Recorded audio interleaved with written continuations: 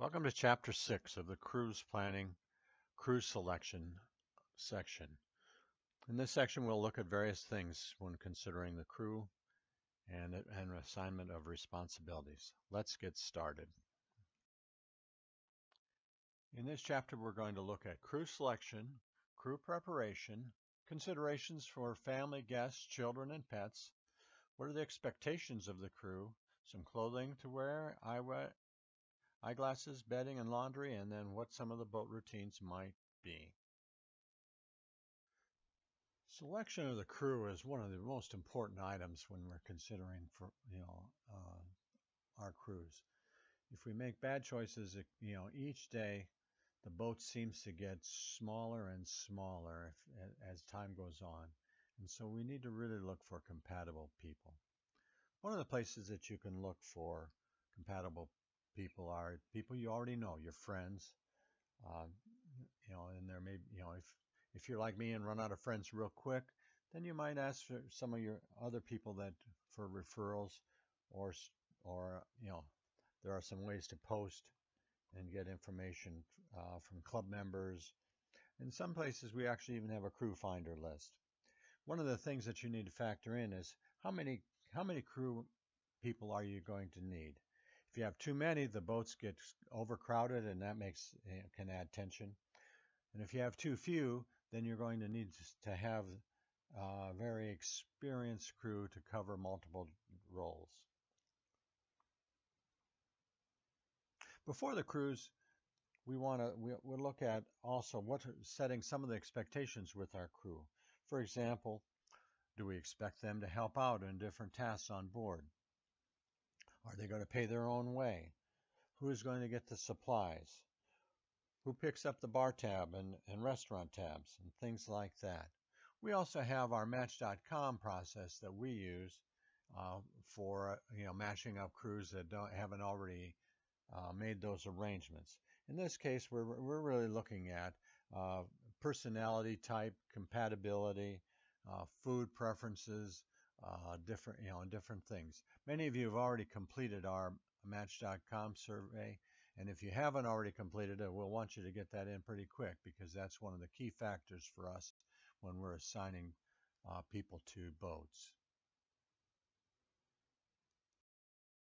This slide is brought to you by the Power Squadron attorneys to remind everybody that the coal regs, the regulations state that everybody on board has to follow the rules and are responsible for them. On each boat, we'll have a designated captain, the lead skipper, let's say, and they're responsible for the whole boat, really, because it's their credit cards that's on file if anything serious needs to be taken care of. What I encourage everybody to do when we're looking, when we're down in the BVIs, is to actually have everybody go through the crew briefing on the boat to kind of understand what everything is doing and how it all works. For example, there is so much information that the shore team trains you on as we get started as part of our briefing, that the more people that listen to it, the more things that are likely going to be remembered. For example, where are the fire extinguisher? What's the nav table? How do you test the tank leadings? Where are the Y valves for the plumbing?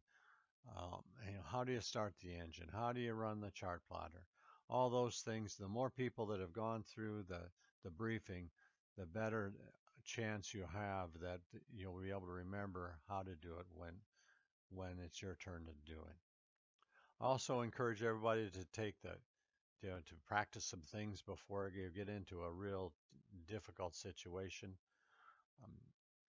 We also have, as part of our boats, when we're working with the moorings and sunsail company, for those people that haven't gone out or don't have a lot of experience, we have an option where they call it to have a friendly skipper, which is a person from the moorings that is familiar with the boat, and they can go out for a half day with you in addition to your boat briefing, and they'll take you out sailing, show you how to raise the sails, how to run the engine, how to do all the various systems in a on the water type scenario. So if you're interested in one of those things, let me know, and we'll make sure that we include that in our agreement with the contract people. Often when we're looking at crew, we can look to our families as being the first selection criteria for joining us on a boat. I find that's nothing more satisfying than be able to go sailing with with my family to share the fun that I have. There are other situations that also have to family dynamics that sometimes come into play that you have to also consider. We also have the distinction between guests versus crew. If you have a true guest where you're not expecting them to really participate in anything other than just enjoy the cruise, you are the host, and it's your job to essentially provide a pleasurable experience for them. When we have children on board, we also have some factors we need to consider. Safety is really an important item. We certainly would like to get them involved depending upon their age, and the more things we can do that involve them, the more fun they're going to have. But one of the other factors need to be sure is that when young people are on boat, on deck, they need to have a life jacket and wear their life jacket to ensure their safety. Through our Match.com process, we're hopefully being able to identify and group together people that are compatible. And so there's not a lot of hierarchical needs that we have to employ. But the lead skipper is responsible, and so they want to make sure that they're responsible for the safety of the boat as well as the crew. But it's not an autocratic system where they need to work with the people on board to make sure that everybody uh, has the same point of view or same objectives. We haven't really had much of a problem with this. Probably the biggest problem we've ever encountered is some people want to sleep late and other people want to get up early. And so there's just some common courtesy that needs to be, given to each of the crew members. If you sleep too late, you're not going to be able to make it to a mooring, and so that's one of the issues that causes some conflict on board.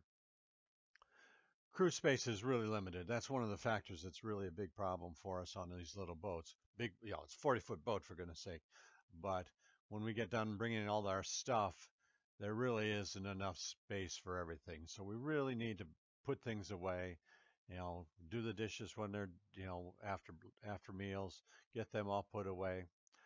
Stowing the gear where they belong. This is probably the hardest thing that I have to deal with when I'm crewing. You ask anybody in my family, it's like, Jerry, put stuff away when you're done with it. Because it always comes down to when I get ready to, where's my USB charger for my phone? Where's the camera? Where's my GPS? I'm just not very good at putting things back when I finish. We'll also want to, have a plan for conserving water. The boats don't have a lot of water. There'll be 2 tanks on board. We look at the first tank and we run that one dry and then say, okay, we still have another tank to get us to the next filling station. And there are various places in the BVIs that we can, fill up. Waste management, we've got, our sanitation officer who gets the heads all arranged with the valves in the right position when we're in the harbor and out of harbor. In addition, we've got, trash on board. We're going to, create a lot of garbage, and so we'll have to deal with that. Sometimes we're able to take it and put it in a dumpster on shore. Sometimes, that would be like at Leverick Bay. Cane Garden Bay has a dumpster. I think there might be one in, Yost Van Dyke. Uh, we drop stuff in their dumpster. Deliverance, which is a boat that goes from harbor to harbor, and they have ice cream, alcohol, and also take care of the trash. You can, for $1 or $2, they'll take your trash bag for the day, and you can give it to them, and they can deal with it. Entertainment is also a factor. The Christmas method for cruising is to pack as much things into our time as we can, so we have a lot of planned activities. Now, other people are looking for more for just I want to sit on the shore, get a suntan, relax, and listen to the beach. And so everybody has to factor that into their trip too.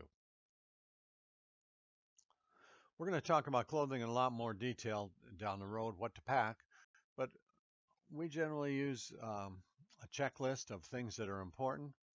But remember, one of the factors is there's about 6 inches of closet space in each one of the cabins where you can hang your stuff up. You got about maybe one or two drawers to put things in that are very small. You'll probably want to have some short clothes.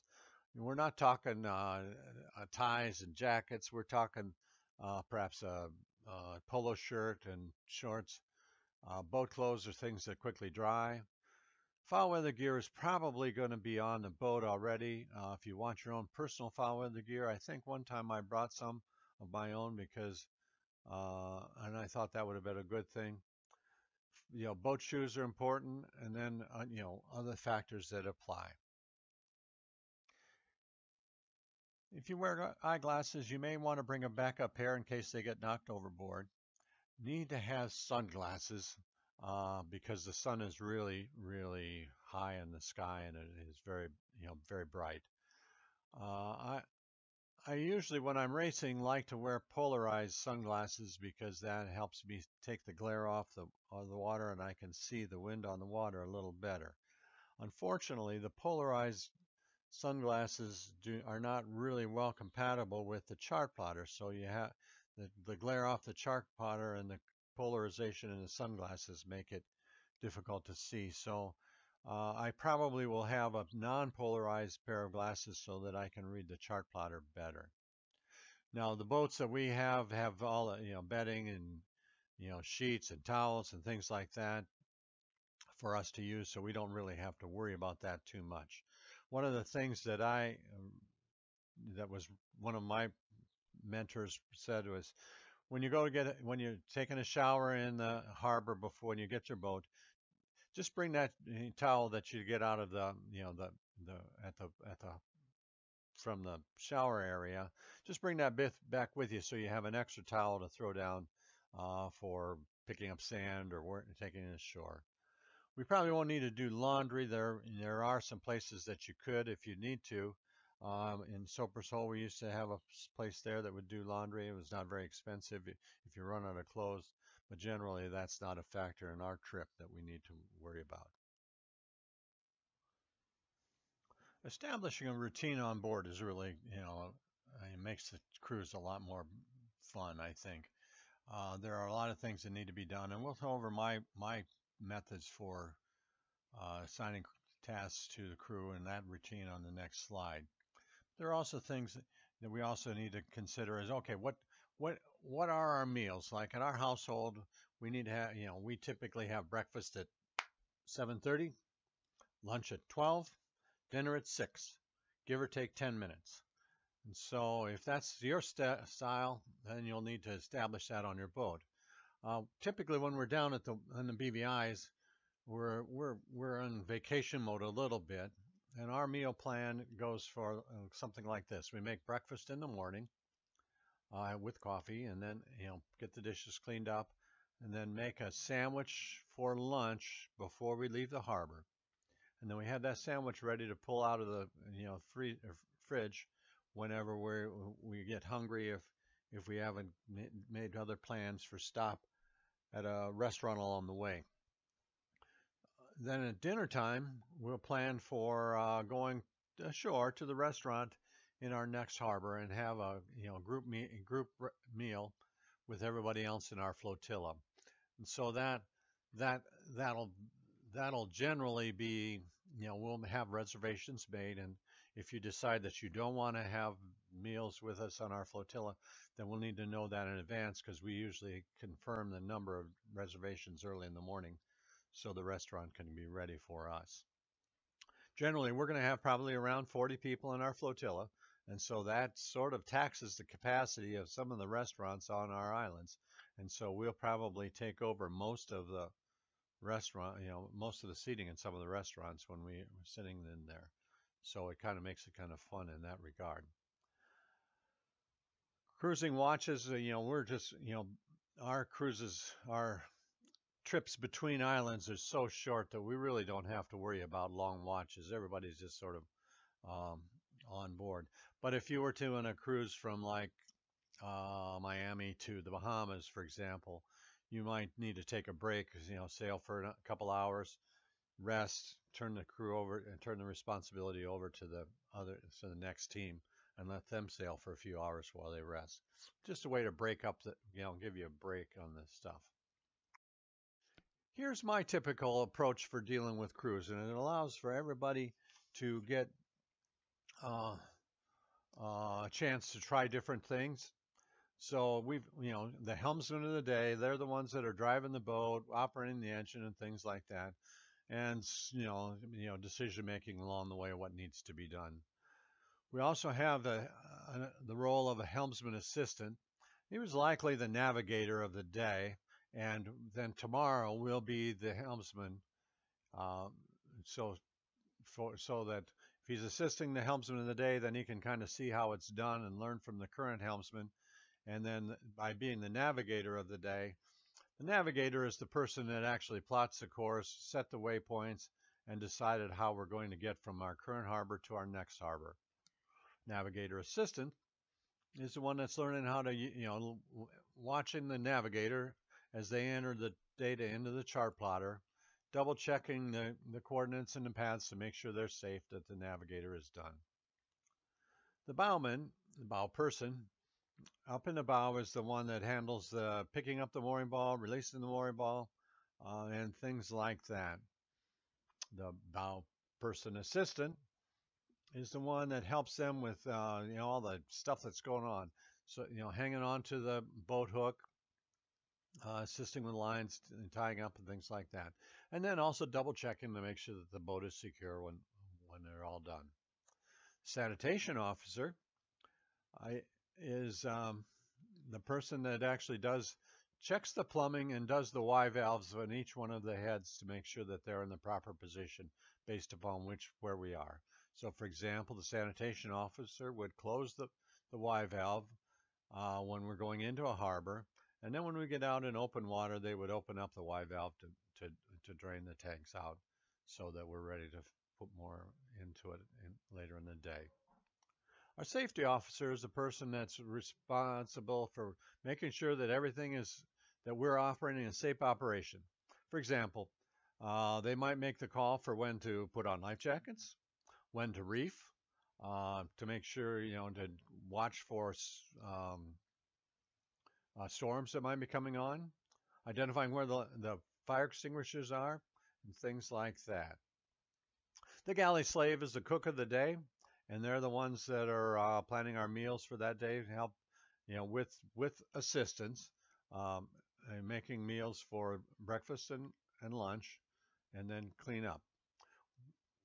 We also, when we're on my boat, after we've picked up the mooring ball at the end of the day, we're likely going to have a snack at that point. We might have some snacks set aside too to provide for some some nourishment while we're under sail. These things are quick and easy, like a granola bar or something like that. When we're hooked up, then we might have a little more interesting snack like fruit, cheese and cracker tray or something to go along with our celebratory beverage when we're done. Now, we've already talked a little bit about what the captain is. The captain's responsibility for the boat, and that's sort of I think of it as a captain of the day. And the captain of the day then is also making decisions as do we need to make a stop and things like that. What intermediate stops along the way. Now, on our boat, the captain of the day can be overruled by the admiral, and that would be my job. And so that one doesn't rotate, the admiral. And that's how we handle our boat. We also have the role for dinghy captain, and that is the person that's in charge of managing the dinghy for the day. This would be making sure that the painter line, bow line is pulled up tight when we come into the harbor for picking up the mooring ball, as well as starting the engine and such as that. This technique allows the sharing of the workload so that no one is stuck doing an unpleasant task for the entire trip. as well as everybody gets to participate in the fun stuff. However, if crew members have difficulty with a task and they're no longer having fun, they can delegate their responsibilities to another willing crew member. An example of this would be we were sailing out in the open Atlantic, in heavy seas, and there was a squall line coming in our direction. The boat wasn't handling very well. It was not steering well. So Kim was getting frustrated and wasn't having any fun. So then she turned it over to someone else who was more interested and more, willing to tackle the, driving the boat in big waves.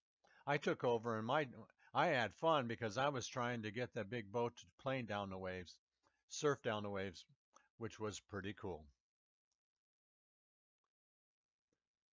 This concludes Chapter 6, Crew Selection. We'll go over the homework questions as well as answer any questions that you may have in our next live session.